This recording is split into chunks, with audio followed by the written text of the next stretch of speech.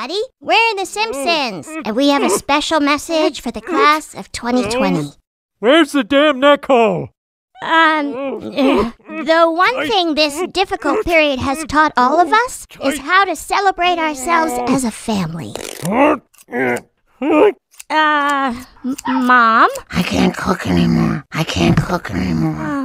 Bart, what do you have to say to the class of 2020? I don't know what to do. Oh, that's typical. We're not good today. I can't cook I guess it's up to me. Do you want eggs? Well, the job is to be inspirational. And there are plenty of good things. The air is cleaner than ever. And drinking at home at 10 in the morning is not only acceptable, it's called coping. And not having friends over is seen as a healthy choice instead of basic unpopularity.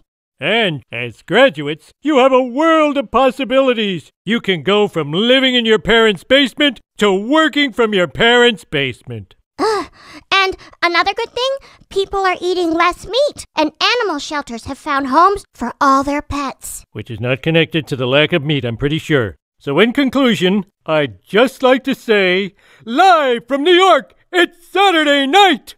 It's not New York, and we're not live.